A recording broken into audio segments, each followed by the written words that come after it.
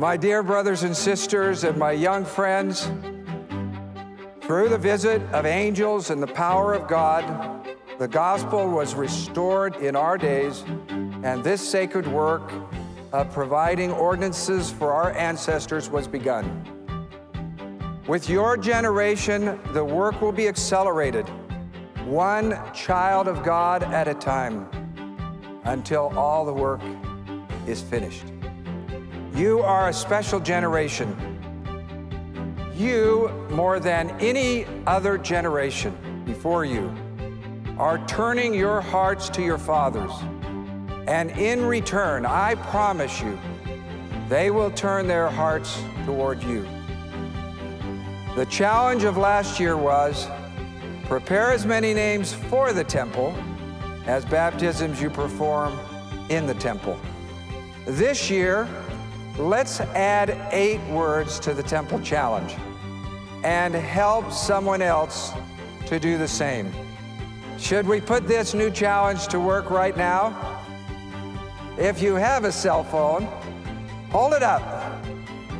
Take a photo of the challenge, post it to your social media account, and tag someone with whom you want to share the challenge.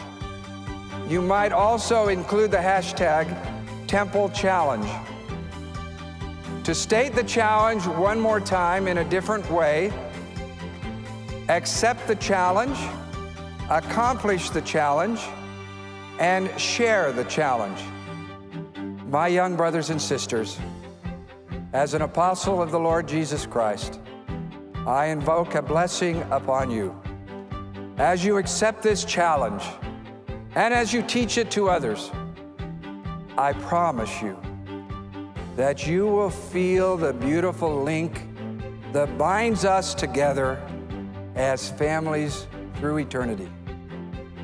You will feel a happiness for those who accept your sacred offering. Your hearts will truly be turned to your fathers, and you will feel their hearts turn toward you. You will feel purpose and strength that will help you to avoid the temptations that surround you. The gift of the Holy Ghost will be a stronger influence upon you. Your belief in and appreciation for the Savior will increase.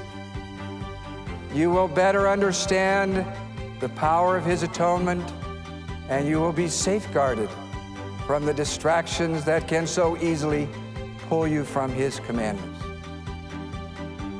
I leave you my love and blessing as you unselfishly contribute to this holy and redeeming work.